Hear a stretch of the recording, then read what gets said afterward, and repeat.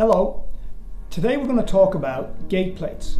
These are a very common prescription that comes into the lab, and sometimes there's confusion over which side to extend on the gait plate. So there are two things to remember here. Firstly, and I would say this is the most important when you're writing a prescription or sending in a prescription form, indicate to the lab what the problem is. Often a lab receives an order for a gait plate and it will say gait plate and that's it. We don't know what the problem is or what the design should be, because there are two different choices. We can have a medial or a lateral extension. So I would say step number one, most important, when you're sending a prescription into a lab and you need a gait plate, tell them what the problem is, i.e. describe the pathology. So you could say patient in toes or patient out toes, or gait plate for in toeing, gait plate to induce out toeing. Then it's clear what the problem is.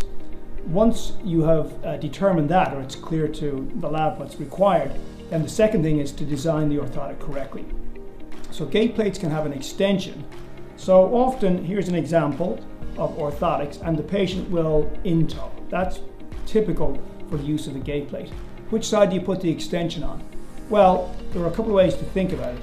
If the patient in-toes, in fact, their feet would be in this position, and notice that if we had them walk on this gait plate, they'd have to vault over the long lateral edge.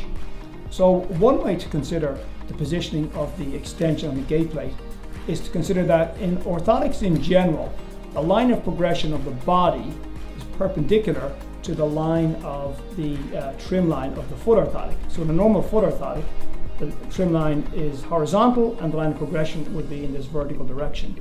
So for a gait plate, it will be the same condition.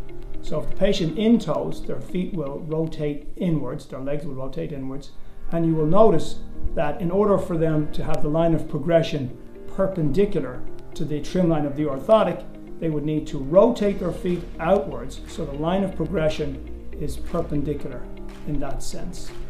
So those are the considerations for gait plates. Always describe the pathology or the condition of the patient, and then you want to put the line of progression of the distal end of the orthotic perpendicular to the trim line of the orthotic itself. So to summarize that, just remember one thing: patients with in-toe gait get lateral extensions. If you remember that, in-toe gait equals lateral extensions, then the opposite is true for patients that out-toe.